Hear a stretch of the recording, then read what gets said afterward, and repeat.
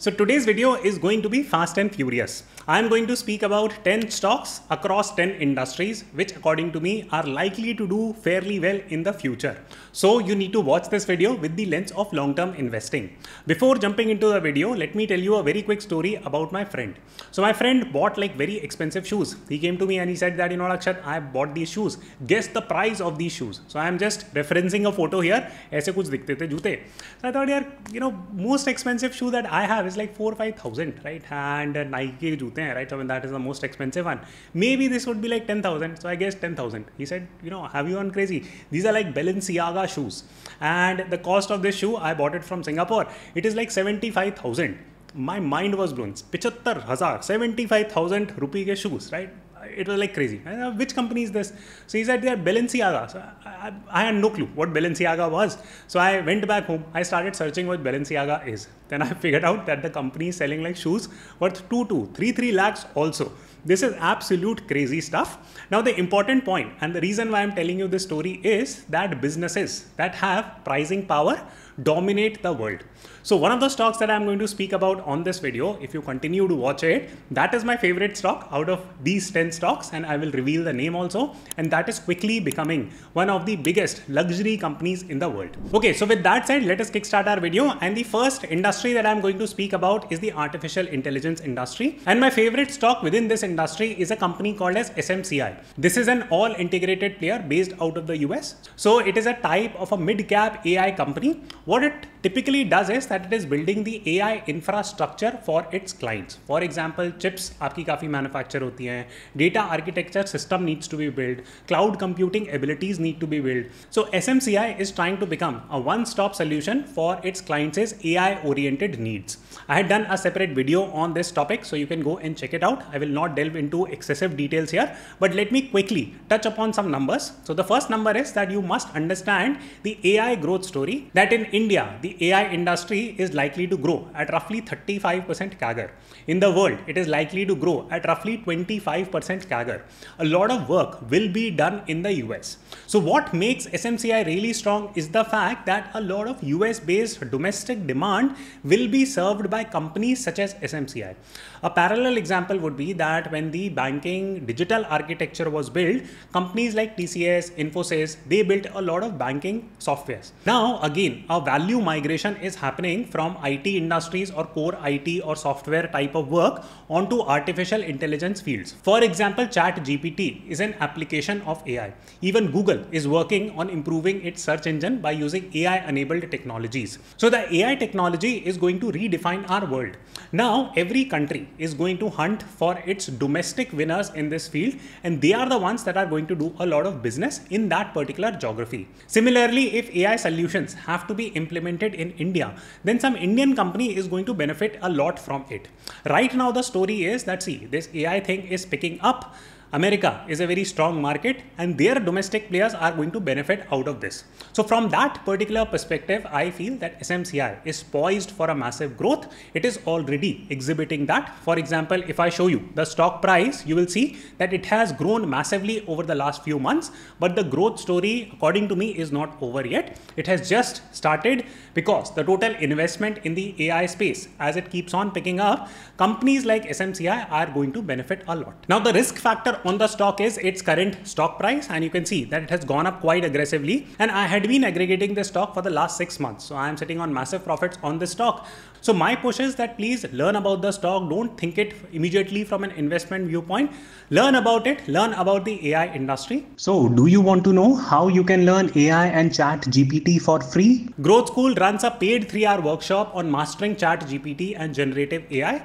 This is run by Vaibhav Sisanti, who is the founder of Growth School. And I have personally attended this workshop, and he has explained a lot of features about ChatGPT and artificial intelligence industry in general in very easy, simple to understand language. So I would give a fairly high rating for this workshop, and I have requested Vaibhav to conduct a free workshop for my students, and the first 1000 people who will sign up using the link below, they can attend this workshop absolutely free of cost. Yes, you heard it right, absolutely for free. Now we all know that ChatGPT is disrupting the world, almost every single job, be it content creation, be it software designing, be it research. AI is interrupting that space. So whether you are a student, whether you are a working professional, whether you are a freelancer, whether you are a founder or trying to start your company, this workshop is going to help you learn a lot of tools around ChatGPT and how you can use artificial intelligence to get better at your job.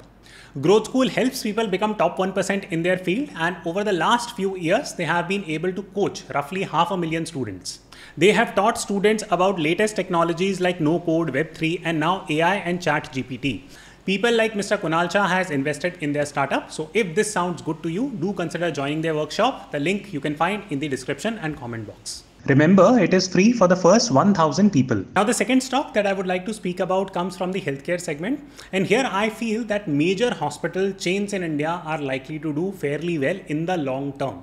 Now, if I show you the landscape of the Indian healthcare industry right now, it is sitting at a pivotal moment. The first key reason for that is that our population is going to age by the year 2065. But before that, two things are going to happen. One is that there is going to be an increased demand for healthcare in India, because more and more people are buying insurance and everything will get tied to the hospital sector per se. Even these days, you would have started noticing that when you go to do any ilaj in the hospital, the first thing the doctor asks is that, do you have insurance? Insurance hota hai, so they put like more bill on you, right? So that is the reality, and you can comment and let me know whether this is truly happening or not. I've personally seen it, so I can vouch for this fact. Second related point is that medical tourism in India is also increasing quite aggressively. A lot of Western countries, the cost of healthcare has just become mind-numbing. Now, if a US citizen or if a British citizen or if a Singaporean citizen comes to India for ilaj, where are they going to go? Are they going to go to like basic clinics? The answer is no. They are mostly going to go to like Apollo, Fortis, Max, all these type of big hospitals only. So if you study the ecosystem or healthcare ecosystem in India, then the two biggest chains are Apollo Hospitals and Max Hospital. So both of these are good stocks according to me, but I personally prefer Max. The reason there are a few. So first and foremost, the P ratio of Max Hospital as of now is lower than that of Apollo Hospital. So there is room for expansion. Second, take a look at this snippet here. So you will categorically see that they have some expansion plans that are going on. So far, Max Hospital has been north based. For example, of Delhi NCR region, if you're there.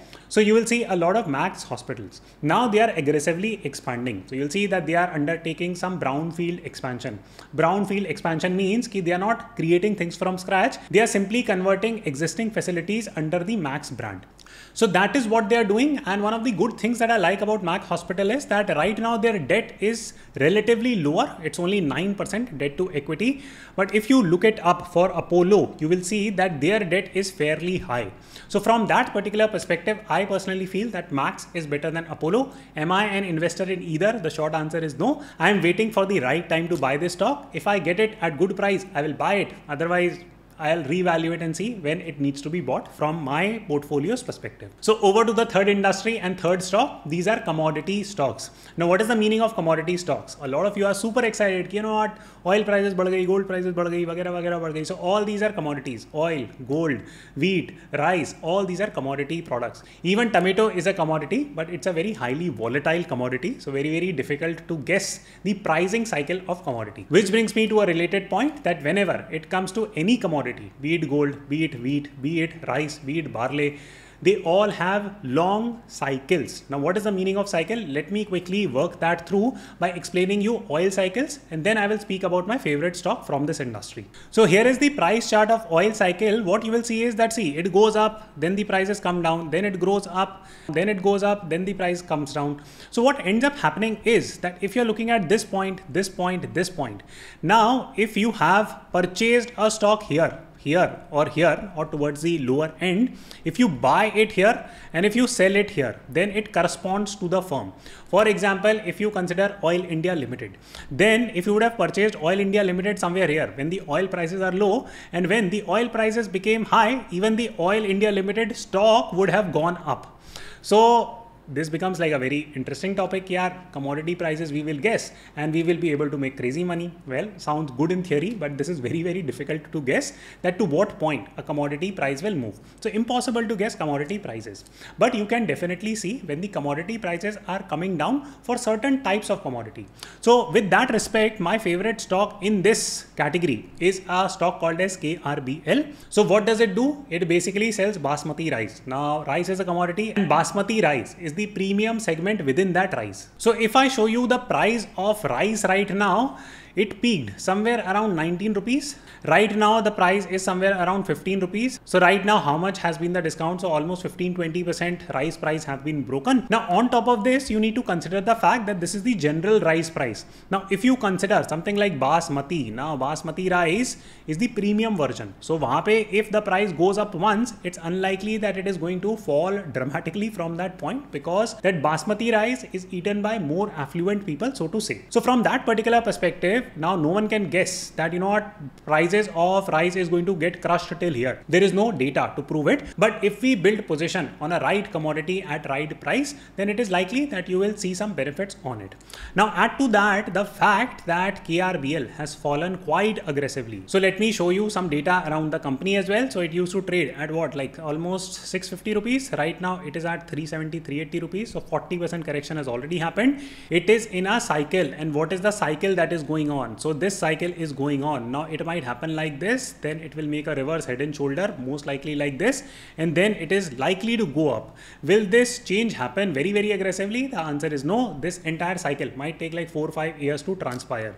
But the rice price has corrected by 15%, but KRBL's stock price has corrected by 40%. So please remember that this is an important point, and I hope that you understood at least the basics of it. Now you can keep this stock on your radar and do your analysis accordingly.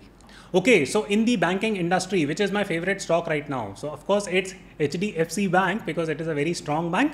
But HDFC Bank is not the type of a bank that can go from approximately, it must be trading at around 1650. So it's not as if that it is going to go to like, 33, 3400 within the next 2 years. It might happen, but very, very less probability of that happening.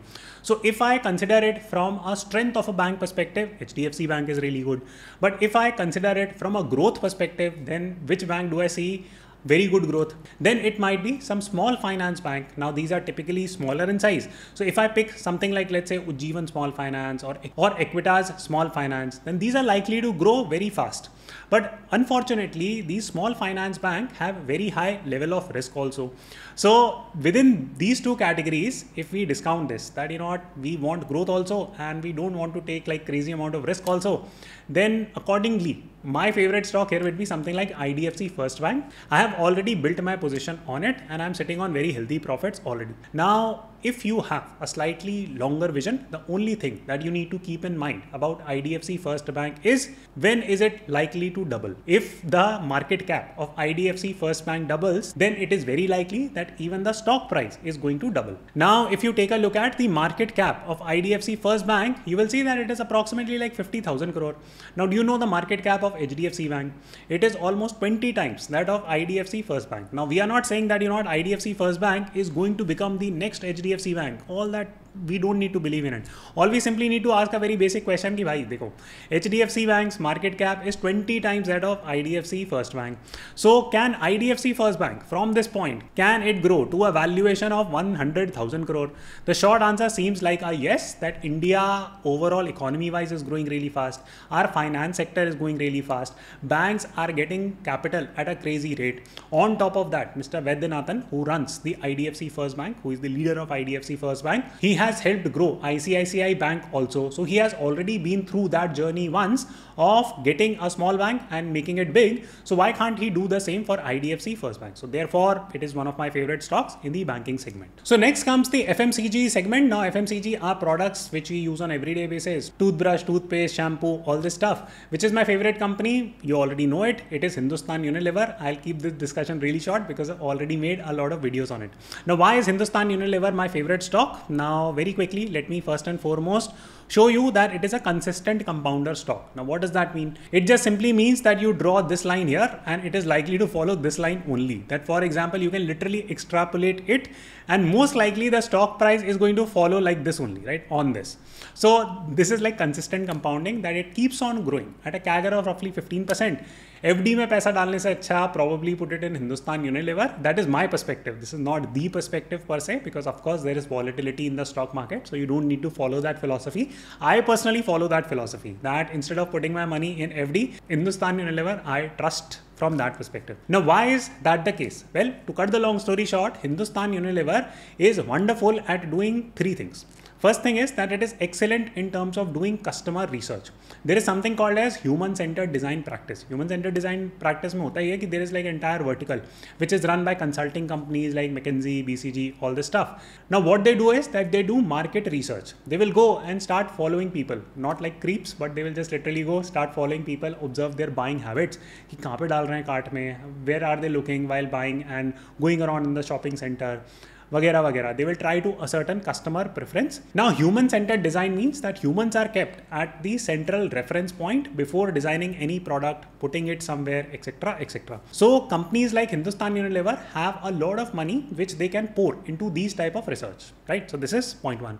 Point two is that company has a lot of massive pricing power. They are very, very good in terms of pricing. For example, when inflation problem was there, Hindustan Unilever stock fell to roughly like 1900, 2000. I came out with the video also. Bulk buying done. Now I'm not buying anything of HUL. Why did I buy it? It's very simple, because that any bout of inflation that has happened in our economy, at least for the last 15 years, every single time Hindustan Unilever has been able to increase the prices of its product. Just in the last 2 years, HUL products have easily gone up by at least 20 to 25%. So this is the second key reason. Now the third key reason is their ability to launch products fast, build marketing campaigns fast. If the product is failing, again, their customer research comes into the picture and they are able to pull those products out. So this speed of execution is something that HUL is really good at, and therefore it is one of my favorite stocks, or rather the favorite stock in the FMCG sector. So the next industry that we are going to speak about is the consumer durable industry. Now consumer durable or FMCG में what is the difference? So FMCG हो गए रोजमर्रा के products, right? Toothpaste, toothbrush, all this stuff. Consumer durable मतलब that, for example, if you buy an AC, you are expecting it to last for how many years? Probably like 10 years, 100 saal, right? So no, that is not correct.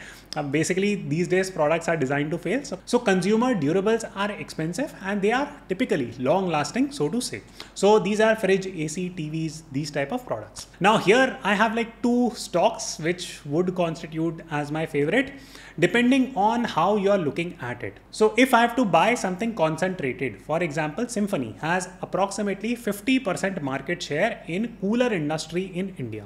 So that's a very concentrated player. If the demand of coolers goes down in India, then Symphony is going to hurt a lot more. So it's a highly concentrated product. Now opposite can happen, that garmi बढ़ गई and people cannot afford to buy ACs. Hypothetically, what is their go-to option? Then, buy coolers, right? So then something like Symphony is going to benefit a lot. So if you're looking for concentrated bet, then something like Symphony is going to be my favorite stock from this category. Now if I have to pick a diversified consumer durable company, then I will pick something like V-Guard. Because think about it, that consumer durable goes up when? Well, it goes up when the real estate sector goes up. When new houses are constructed, people will definitely buy ACs. Once the AC is fit, then 10 साल तक कुछ नहीं होना, right? And hopefully 10 साल तक कुछ नहीं होना. So from that particular perspective, construction of new real estate is a good sign that consumer durable industry will also go up. Now in this space, if you're looking for a diversified player, then V-Guard is a very good stock from that angle. Why? Take a look at their breakup, where they are making their money from wires, stabilizers. They are getting into electronic products also. They also make water pumps. They also make heater, geysers. So they have a wide portfolio of products, and all this goes up when the real estate sector goes up. Even wiring, for example, you're not going to replace your housing wiring every 3 years, right? So once the house is constructed, it's done. So if the housing sector is getting picked, for example, it is getting picked right now, then it is likely that something like V-Guard is going to bounce back quite aggressively.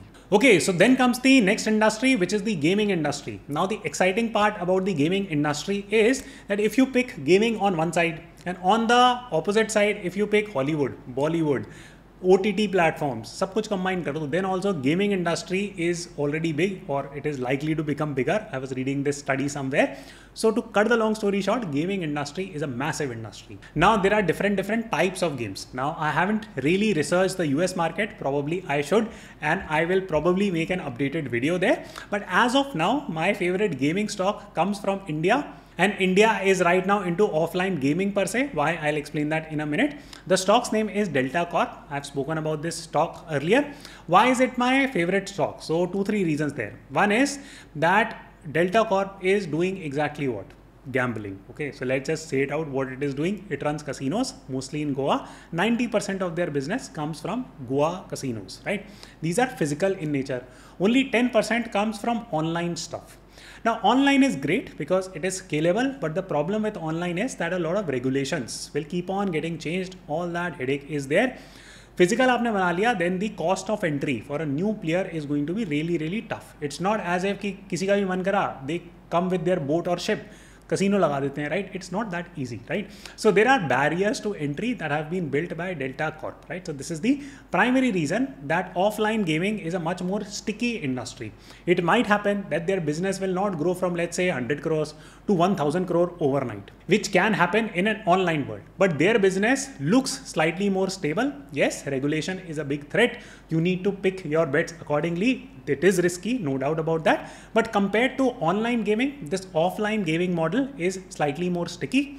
If we study the industry from a customer side, gamblers get addicted, so they have a sticky customer base. Okay, so the next industry is the tech industry. And if I have to pick my favorite stock, it would be Meta. When I made the Meta video the last time, please go and check it here. So you will have a lot of fun reading comments. People say, you have gone crazy, Meta you are supporting, it has gotten crushed by 50%, this, that.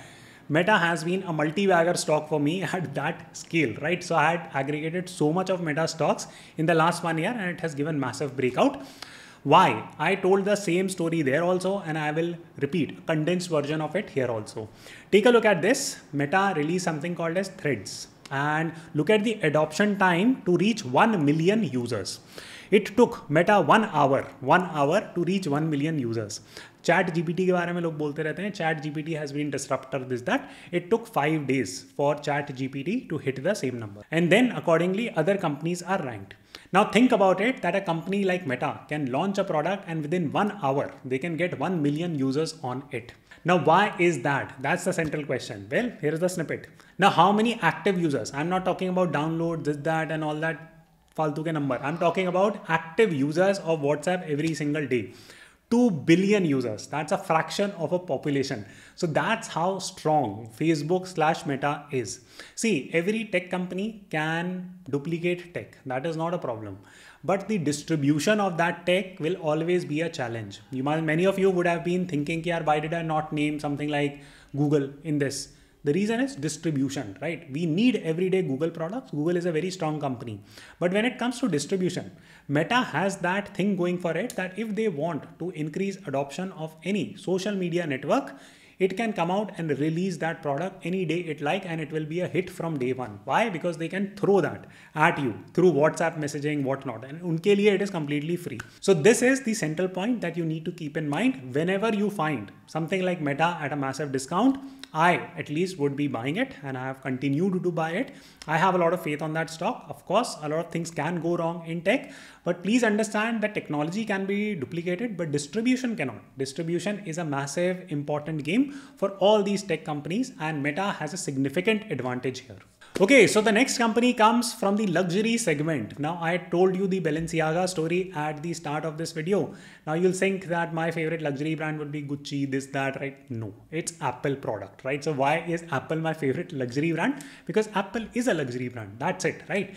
Now, just to outline the idea how it has become luxury over time, you will think, yeah, ये तो electronics बेच रहे हैं, AirPod बेच रहे हैं, they are selling like iPhones and this, that. Take a look at the price rise of iPhone. It is absolutely crazy that iPhone 4 in 2010, only 13 years have gone by. It used to be high-end dekhte hain. So high-end used to be $300. Now it is $1,099. So prices have gone up by almost 3.5 times over the last 10-11 years for its product. This is part A. You will think कि 3.5 times ही तो हुआ है, तो ऐसे क्या तोप चल गई, right? तोप इसलिए चली है because now when you go and buy iPhone, what do you buy along with it? You buy accessories and you also buy insurance. So the point is that the profit margin on this would have at least gone up by 6 times, right? 6-7 times easily because of this reason. So yes, that's the story from the Apple side. Go back to 2010 and ask yourself that can you ever imagine yourself buying a 1.5 lakh rupee phone? No, you will say, यार मैं 1.5-2 लाख रुपए और लगा लेता हूँ, 1.5-2 lakh rupee more I'll put and I'll buy a car. What type of a person would buy like a 1.5 lakh rupee phone? Now again, continue to look in the mirror and you might be holding an iPhone, right? So yeah, it's just like crazy story that how luxury is being sold to you in the name of electronics. So that is what Apple is doing. People line up to buy Apple products. Apple again can come out with any random product and they can sell you off at a massive profit margin, 50-60% profit margin. That's a massive moat to have. No other luxury company in the world, according to me, competes with Apple on that front. Yes, you can give me examples of certain luxury brands that might be commanding 80-90%. But the point is that the opportunity for Apple to come out with a series of products, give add-ons like insurance, that only Apple commands as of now in the luxury space. Okay, so the final industry is the NBFC/credit card. I'm linking the two and you will understand why. Now this industry is growing like crazy in India. Now the adoption of credit debit card is going up in India at a massive volume, massive pace. Which is my favorite company in this space? It is SBI Cards. Why is that? SBI, strong brand, industry, massive growth already happening. Now, NBFCs face a specific problem. They get regulated quite aggressively very often by the government. Now, that can happen for the credit card or card payment space also. Now, SBI Cards business is very limited to cards, right? So that's one. So almost all the regulations that had to come or major regulations that had to come in this space has already come. Now, I'm not guaranteeing that more regulations cannot come, but compared to an NBFC, जहाँ पे ना loan वोन लेना होता है वगैरह वगैरह, it is slightly more protected. Add to this the fact that it got recently listed, not very old listing, so to say. The price discovery on the stock is already complete. So going forward, as the credit card market picks up, given the SBI brand, the push that they are doing, it is very likely that this company is only going to grow from this particular point. To learn more how you can beat AI and ChatGPT and grow in your career, do check out the workshop that is free for the first 1000 people. Link is in the description and comment box. This is where we will stop the video. As a next step, I would encourage you to watch this particular video, which talks about how you can build your portfolio. Once you understand these 10 stocks, start building your portfolio. So do watch this particular topic. It will give you more clarity on how you can design your own portfolio. So do go and check it out, and I will see you very soon.